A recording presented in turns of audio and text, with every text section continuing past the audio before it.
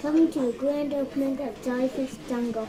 The O'Neills have been traveling all night. This Army doctor and on-duty dad is glad for a little R&R at the USO. It's such a huge blessing to have a place to come. With patriotic music and a red, white, and birthday blues celebration, volunteers at the USO at Atlanta's Hartsfield-Jackson International Airport are celebrating 40 years of service. In times of heavy deployments, they lead the warm welcome homes at the top of the escalator and more quietly always provide this oasis on the upper floor. It's really, really good to have when an airport does have one.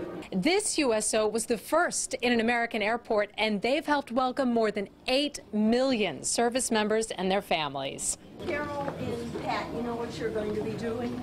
Mary Lou Austin has been on the front lines of the welcoming committee for every one of those 40 years. It's important because every day these young men and young women leave their families to go to protect our country. They remember that love and support. A lot of times these are young 18, 19-year-olds that are away from home for the first time. It proves to them that somebody cares about them and appreciates what they're doing serving our country.